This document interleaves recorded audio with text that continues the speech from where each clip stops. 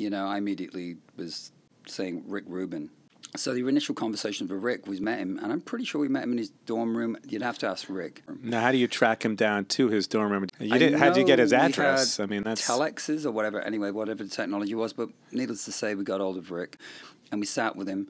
I remember him playing a video of Blue Cheer. He said, "You want to make music like this?" Both Billy and I were sitting there going, "Really? We could do this?" So we were left with Rick for a couple of weeks, maybe even like 6 weeks, to remix the album. And Rick said, the caveat is I have to re-record 2 tracks. And pretty much straight away, Rick's like, let's try this one. I said, but we're not supposed to be doing that. And he goes, let's just give it a go. We were like, okay, cool. The next thing we know, we were re-recording the entire album. And the management came over and we said, sit down. We were re-recording the album. And they said, what? They were freaking out. I said, whoa, wait. Let us play it for you. So we played it for them, and they were like, wow, this is powerful, it's dope. So they said, finish it.